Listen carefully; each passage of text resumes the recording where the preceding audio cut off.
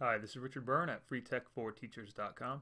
In this video, I just want to show you how you can save the grades from a Flubaroo script as a PDF or print them out in a nice, easy to read form.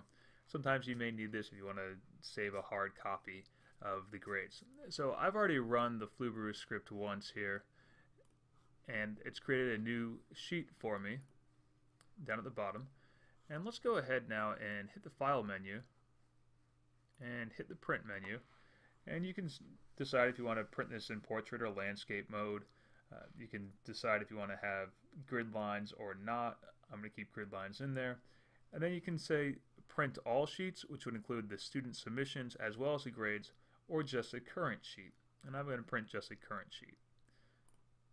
So hit the print button. And now it's created for me this PDF that I can save, or I can go ahead and choose one of my printer destinations and print it out. So that's how you can save a hard copy of the results of running the Flubaroo script on a quiz you created in Google Forms.